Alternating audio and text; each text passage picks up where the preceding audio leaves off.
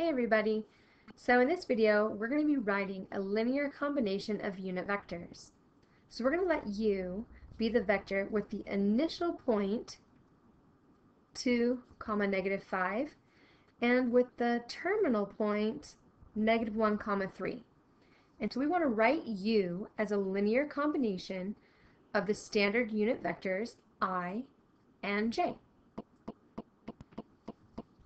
So the first thing that we want to do is we want to write u in component form, which means that we're going to be taking our x's and finding their difference, and then taking our y's and finding their difference. So again, that means that we're going to be finding our change of x and our change of y for our component form. So we can go ahead and we can plug that in. So we have u equals negative 1 minus 2 and 3 minus negative 5. So here are our change of x's, and here is our change of y's, which is going to give us u equals negative 3, 8. And so we can write this as a linear combination by putting our change of x in front of our I and our change of y in front of our j. So we can say that u equals negative 3i plus 8j. And so remember, those little hats that I'm drawing on top of the I and the j are used to denote unit vectors. It's kind of hard to write them in bold here.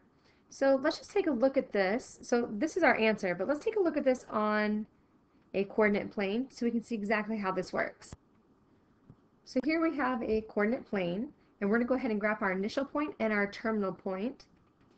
And so our vector is between them. And so we can see that, remember, that our unit vectors, our standard unit vectors here, have a magnitude of 1, right? So they move 1 each time.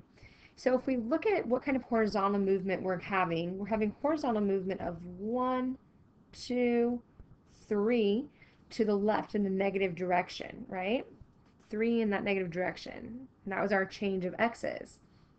And then we're having a movement of 1, 2, 3, 4, 5, 6, 7, 8 in our vertical direction, and that was our change in y.